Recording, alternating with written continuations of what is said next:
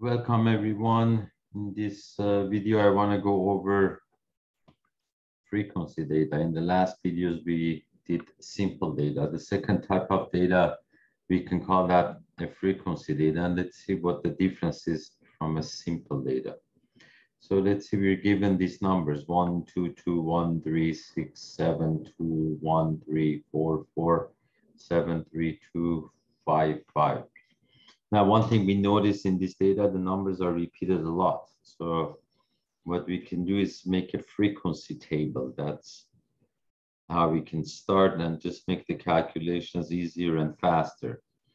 So our data values, we call them X. So we have 1, and let's see how this table works. So this is just the first table. You have to make the 1 is repeated 3 times. 1, 2, 3. So the frequency of 1 is 3. 2 is repeated 4 times. 1, 2, 3, 4. So the frequency for 2 is 4. The frequency for 3 is 3 because we have 3 3's in the data, and so on. So you can write your numbers and the frequency for each number. So you kind of organize it in this way. Now, before I get to this part of the table, let's go see what we can find. The first thing you can do with this data is the dot plot. So you can write your numbers 1, 2, 3, 4, 5, 6, 7, and then put for the frequencies, put dots 1, 2, 3, because the frequency is 3. For 2, you have 1, 2, 3, 4. For 3 is 1, 2, 3, and so on. Now, one thing too, this just shows the distribution of the data. So if the distribution looks like a rectangle like this, then you say this is a uniform distributed, and you can say the data is uniformly distributed. Next, if we want to find the mean or the average for this data, the formula is a little bit different. For the simple data, we didn't have this f. It was sum of x's divided by n. But for this data, you say x bar is sum of fx divided by sum of f's. So sum of f's is just sum of the frequencies. If you add all the frequencies, then you know how many numbers you have in the data. So here it's 17. And fx is the frequency times x. So for the first one, it's going to be 3 times 1, or 1 times 3, doesn't make any difference. For the second one, it's going to be 2 times 4. I wrote it here. 3 times 3 is 9. 4 times 2 is 8. 5 times 2 is 10. 6 times 1 is 6. And the last one, 7 times 2 is 14. Then we need the sum of those numbers. If we add all these numbers, you're going to get 58. So if you want to calculate the mean, you just take 58, the sum we found, and you divide that by sum of the frequencies, and you get 3.4, or here approximately we can say 3. Next thing you want to find is the standard deviation. The formula, again, it's a little bit different from the simple data. Check the one with the simple data. Here it's square root of n times sum of fx squared minus sum of fx quantity squared times n minus 1. And we know that n is just sum of the frequencies, and we have that here, which is 17. So let's see what we need in the formula. We need f times x squared. F times x squared, first you square each x. That means you square those numbers. 1 squared is 1, 2 squared is 4, 3 squared is 9, 4 squared is 16, 5 squared is 25, 6 squared is 36, and 7 squared is 45. Then we need f times x squared. So it's going to be that times that number. So 3 times 1, or 3 times 1 squared is just 3. 3 times 2 squared is going to give you 16. And we can go on. 3 times 9 is 27. 2 times 16 is 32. 2 times 10 is 2 times not 10 but 25 is 50, and 1 times 36 is 36. 2 times 49 is 98. We need the sum of these numbers, so we can just add all those and you get 262. We're ready to calculate the standard deviation now. So n was 17 times sum of x squared. We found that here is 262 minus sum of it is 58 squared divided by 17 times 16. So if you do that, you get 4,454 minus 3,364 divided by 272. And if you do the calculation, you get approximately 2. Now the percentiles and correlates, you can use your calculator to find this, and I will show that to you in a calculator lecture. Then we have group data. Group data is when we have it just this table. So you are going to be given this table. Sometimes you can group them yourself. So you have the classes 1 to 20, 21 to 40, 41 to 60, 61 to 80, 81 to 100, and you have the frequencies. An example of this, if these are test scores, what's the meaning of that? 3 people got from 1 to 20. 5 people got from 21 to 40. And 8 people got from 41 to 60. Here, 4 people got from 61 to 80, and 2 people got from 81 to 100. Or if these are ages, it could be anything. There are 3 people aged from 1 to 20 years old. You have 5 people from 21 to 40 years old, 8 people from 41 to 60 years old, and so on. Now there's some definitions with this type of data. Let me go over each one of them one by one. First are the lower class limits. Pretty straightforward. These are the lower class limits. So it's 1, 21, 41, 61, and 81. Then of course the next one is upper class limits. So it's 20, 40, 60, 80, and 100. And I listed them here. Then we have the class marks, or the class midpoint is just the average of the upper class limit and the lower class limit. So for the first one is that plus that divided by 2. And I wrote it here, it is 10.5. The second one is 21 plus 40 divided by 2, which is 30.5. And if you keep going, the next one is 50.5. And again, I'm going to take this one too, so you can see again 61 plus 80 divided by 2, 61 plus 80, lower class limit plus upper class limit, or vice versa, divided by 2, and you get 70.5 and 90.5. Then we have the class boundaries. The class boundaries, let's see what they are. If you look at those classes, here we go from 1 to 20, then from 20 we jump to 21. So there is the middle number between 20 and 21 is 20.5. So that's the boundary. Here between these two numbers is 40.5. And between these two numbers is 60.5. Here it's going to be 80.5. However, when we start, we won't start from 1. Since we're dealing with boundaries, we're going to start from 0.5, then end at 100.5. So if I list the class boundaries, it's 0.5, 20.5, 40.5, 60.5, 80.5, and 100.5. Then we have the class width, and I'll tell you where this is used.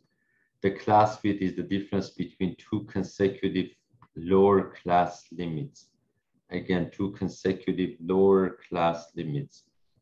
So consecutive, that means 1 after the next one is 21. 21 minus 1 is 20. 41 minus 21 is 20, and it's always going to be the same number. 61 minus 41, 20, and 81 minus 61 is also 20. So the class width here is 20. I did all of them, but you can just do 1 and it's just put 1. Now, what can we, let's go over the graphs with group data like this. The first graph we can have is the histogram. So for histogram, you list the frequencies on the y-axis and just scale them. So if I look at the frequencies, they go from 3 to 8. So the smaller one is 3, the larger one is 8. So the way I scaled that, I said it's 5, and then we have 10. And for the x-axis, you place the class boundaries. So the class boundaries, again, they are right here. So these are the class boundaries. Why do you put the class boundaries? Because you don't want to see, when you have a histogram, you do not want to see any gap between these rectangles. Then this is the first class, the frequency is 3, second class is 5, then it's 8, 4, and 2. So then you draw those rectangles. Now what can we get from the frequency? As you look at this, you see that it's kind of a bell shape. It goes up and down. So you can say this data is normally or approximately normally distributed. So it kind of gives you the idea of the distribution. Now, then you can see the frequency polygon. For frequency polygon, but again, you use the class midpoints for the frequency polygon. We calculated those. Then you put the frequencies. So the first class, it was 3, so it's 10.53. Second one is 30.55. Then we had 50.58 and 70.54 and 90.5 we had. So, and if you look at the frequency again, it goes, you connect those dots, goes up and down, so you can also kind of see the distribution of the data. One thing very important, for histogram, you use the class boundaries. For the frequency polygon, you use the class midpoints. Then you have the cumulative frequency graph, or we call that ogive. First of all, what is the cumulative frequency? Let's go back to the table and find out. Frequency, that means you add them. So from 1 to 20, here we have 3, so it's the first one. The second one, 20 to 40, you just add those two numbers. So it's 3 plus 5. So that number plus that number is 8. Then for the third one, you add those, it cumulates, it's 16. And finally, or each time you get that, you can add the next one. Then you get 20, and 20 plus 2 is 22. So these are the cumulative frequencies. The graph for the cumulative frequencies, let's see, or the ogive. Again, the x-axis is very important. You use the upper class limits. Then you put the numbers again, 20, so it's 3, then for 40 was 8, 60 was 16, and 80 was 20, and for 100 was 22. And if you connect those dots, it just goes up. There's some, you can do some readings from this graph, and we're gonna see that later. But that's how you make the graph. Next, you want to find the mean of a group data. The mean is exactly like the frequency data. So it's sum of fx divided by n. Sum of fx, what is fx? First of all, go to the table. X are the class midpoints.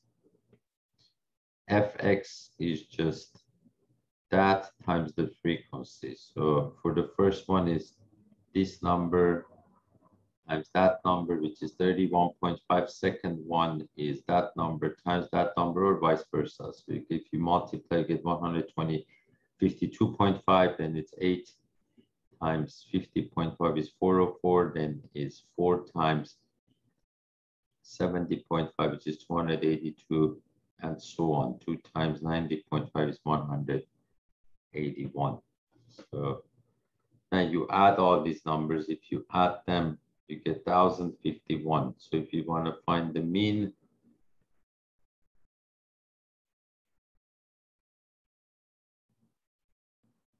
you take the sum of the frequencies, divide by n, which is sum of the frequencies, 22, and you get 47.5.8 or almost 48. Standard deviation is the same way, so it's n times sum of fx squared minus sum of fx squared divided by n times n minus 1. Again, what we need is x squared. First, you square each x. X are the class midpoints again, so don't forget. And then you multiply that by the frequency. And this number, we already have it. So let's go to the table, see how that works. So first you squared each x. So x is right there. 10.5 squared is 110.25. 30.5 squared is 930.25. 50.5 squared is 2,550.25. 70.5 squared is 4,970.25. And 90.5 squared is 8,190.25. F times x squared, you just take the frequency and you multiply it by that number. So the first one, you get that. 5 times 930.25 is 4,621. 8 times 2,550.25 is 204,002, and so on. So it's this number times that number, that times that, and you put the answer here. We need the sum of these numbers, and if you calculate, you get this large number, 61,645.5.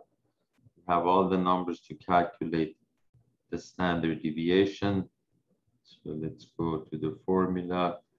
N, we found that to be 22, sum of the frequencies. This number was just showed that to 61,645.5. Sum of the frequency fx's, they were 1,051 squared, and again over 22 times 21. If you do all this and use your calculator, I have all the steps here for you. You should get 23. So,